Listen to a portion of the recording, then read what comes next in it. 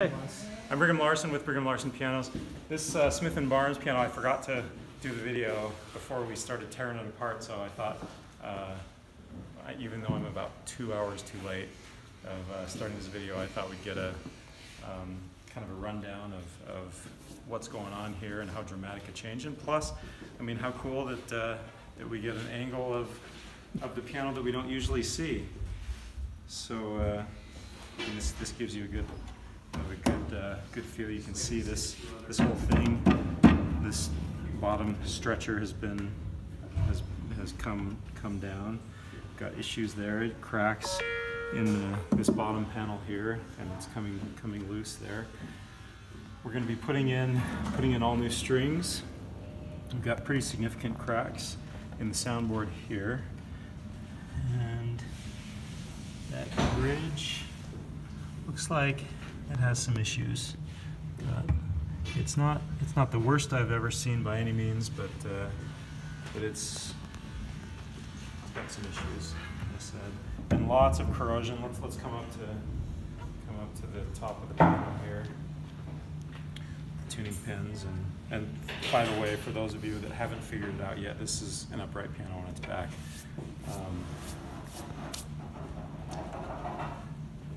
So this crack here, this is actually not part of the soundboard. The soundboard doesn't start there. You can hear it, and this is where it cuts off. And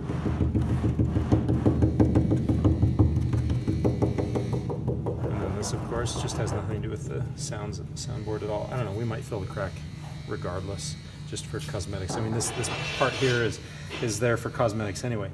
In European pianos, they generally don't have this cosmetic piece here. You can just see straight through to the back.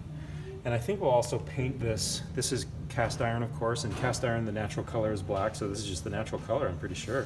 So we'll probably go ahead and do our automotive paint job on this part of the plate, as well as we'll probably do this, and we'll do our own, recreation of these designs. And all of these screws, as usual, will be beautiful. This upper termination doesn't look terrible. It's original, of course. These strings are full of lots of corrosion. Clearly, we've got to put new strings on there. We've got a history of breaking strings. And is the action upstairs? It is. Okay. Then suffice it to say that the action is in pretty similar condition to this, which is for a 100-year-old piano, or probably a little more. Do we know what year this is? 1890s. Oh, is it 1890s? Okay, so that's really getting up there, 130 years old or so. Needless to say, the action just needs to be totally rebuilt, so that's what is in store. Actually, somebody put a sticker that says 88. 1888. Cool. All right. 130. Let's see. 133 years old.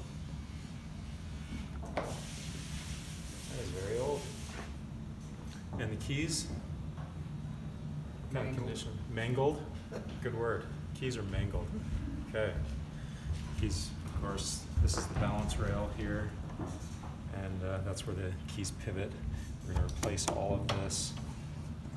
This will just be all beautiful and shiny, and everything will be functional.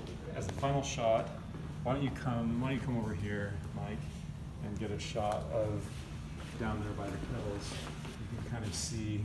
I mean, that's very typical.